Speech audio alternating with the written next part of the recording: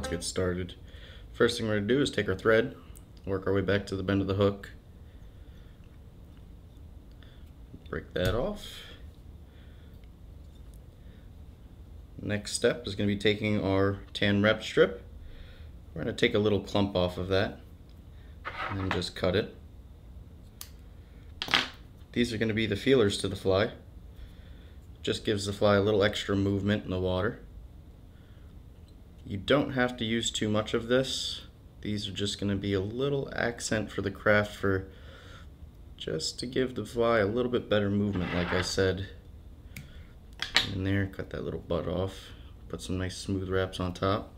Then we're going to work our way to the front of the hook, the eye of the hook. Then we're going to put our bead chain eyes on and put them pretty far forward, leaving not too much room.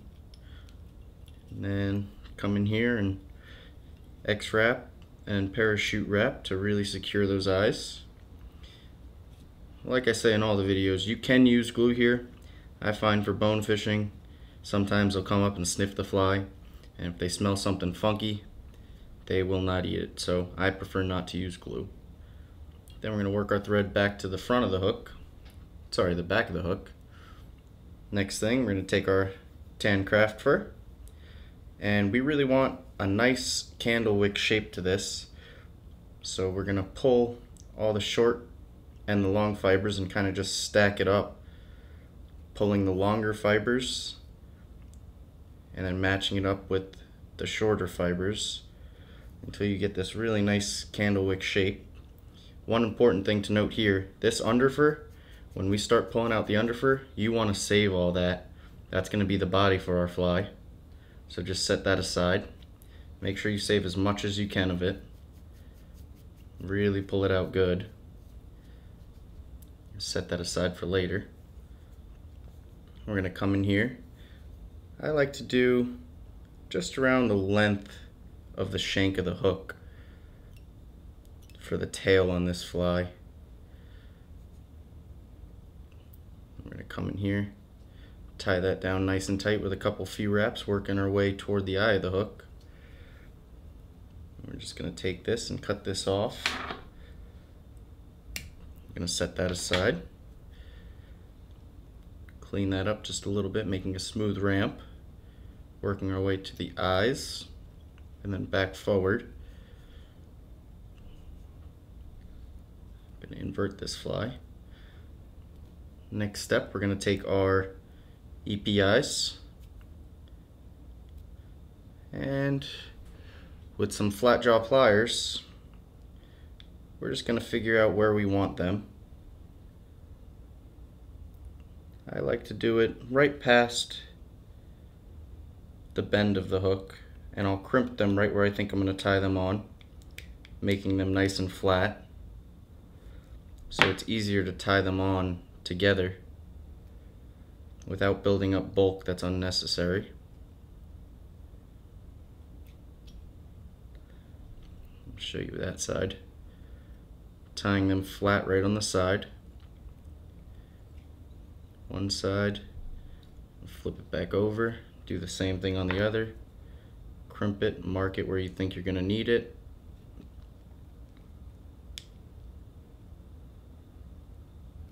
I'm going to flip this back to me, I'll do the same thing on the other side, just tie that in right there, make sure they're nice and even.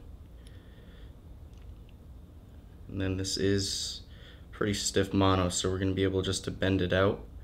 I actually like to bend it out, put a few wraps on the inside, holding it outwards on both of these eyes. And then I'll put some right on top.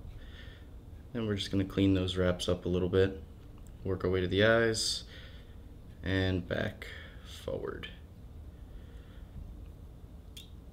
Next step is we're going to take a set of silly legs. This is one strand. We're going to fold it around the thread, take it and make a V with it. We're going to bring it to the top of the fly, and we're going to capture it while holding that V just to give some separation to the legs. We're going to tie those in right there so they stay spread out.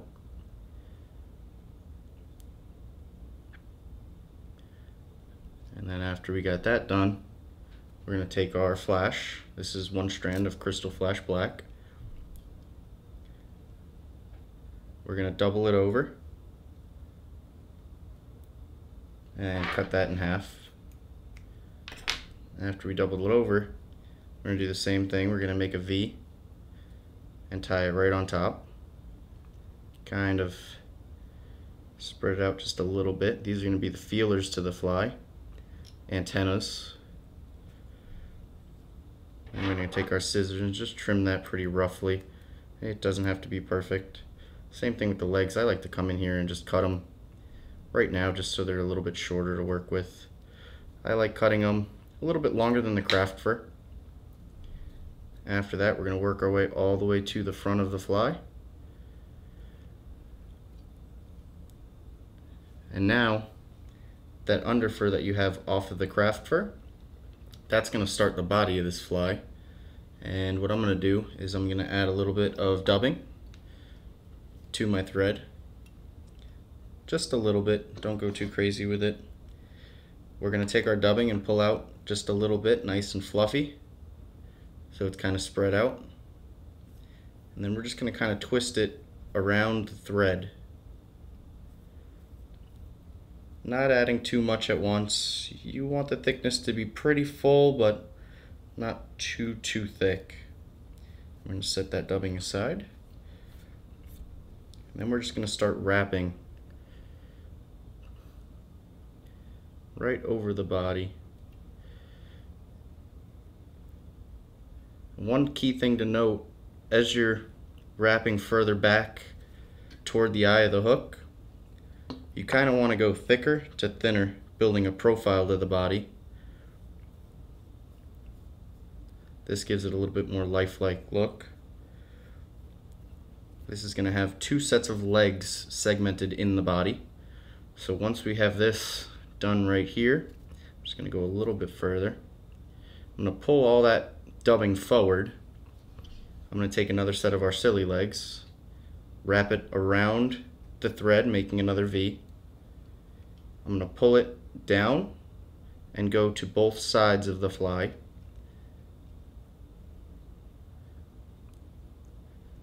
And we're just going to finesse those legs just a little bit, get them right where we want them. And once those are tied in, I'm actually going to come in here, take my scissors and just trim those a little bit so it's easier to work with. Put a few wraps just to build a nicer ramp off of that bump that we created. Bring my thread right back to right behind those legs. And then I'm going to continue the process of a little bit of dubbing wax and a little bit of craft fur dubbing. Another important thing to note when you're doing this, once you add the legs in, moving your thread right behind the legs and pulling them forward just a little bit and really putting some nice tight wraps behind allows them to stay spread out long ways, just so it holds them nice and in place. The dubbing will hold it in place. I'm just going to add a little bit more here.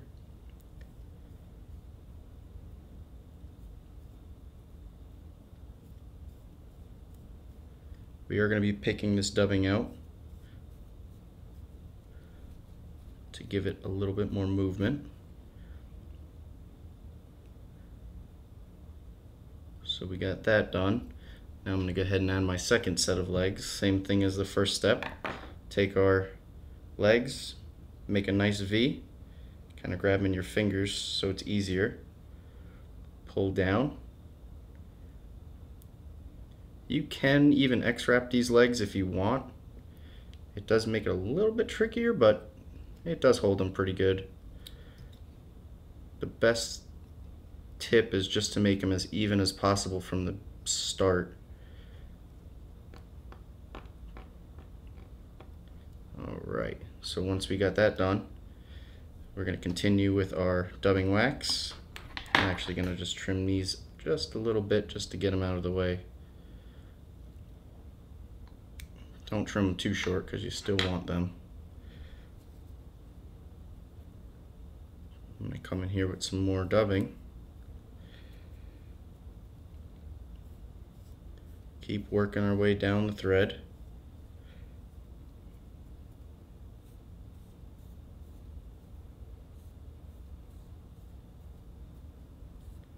Should be enough to finish the fly, but we'll see. I'm actually going to put one wrap in front of these eyes, or sorry, in front of these legs, just to hold them exactly where I want it. I put 3 wraps. And then I'm going to wrap behind them, pinching the legs and moving them forward.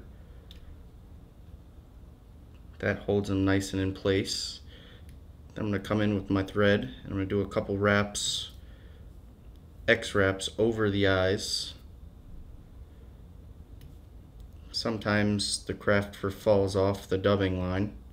That's okay, you could actually just pull it off, rough it up a little bit, and put it back over it.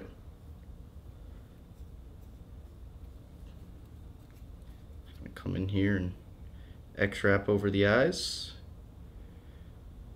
and pull everything forward, capture it right behind the eye of the hook, and whip finish.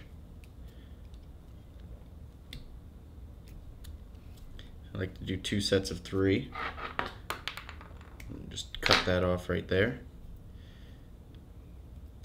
Then I'm going to flip this fly over, grab all 4 legs, and trim them to the same size.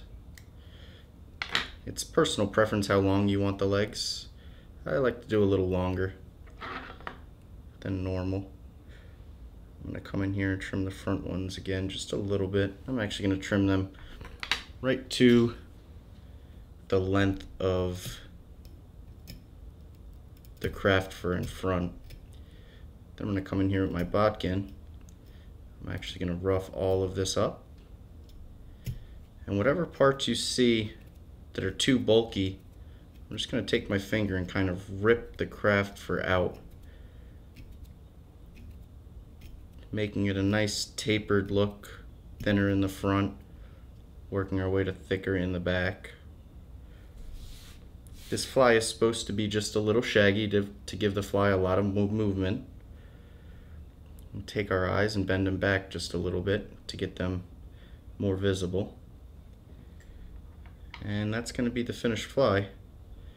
This is an incredible bonefish fly. Perfect for the Bahamas flats, Caribbean flats, anywhere really. Got little antennas. The rabbit strip gives it a nice little bit of movement. Changing just the weight of the eyes really allows you to fish a lot of different water columns with this fly. And hook size, so you could tie this from all the way from a size 8 all the way up to a 1 if you really needed. It's just a great all-around little fly. And that's going to be the Veverka's mantis shrimp.